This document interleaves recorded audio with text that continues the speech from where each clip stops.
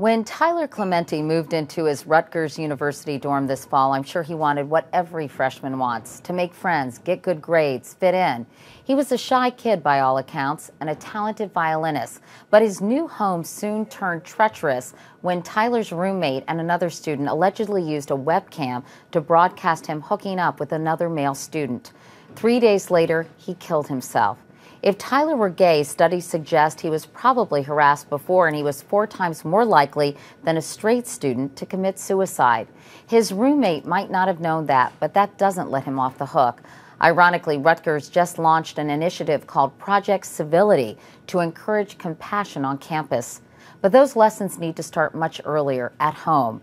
Kids come to college to learn about themselves and others, but it's never too early to teach children about tolerance. That's a page from my notebook. I'm Couric, CBS News.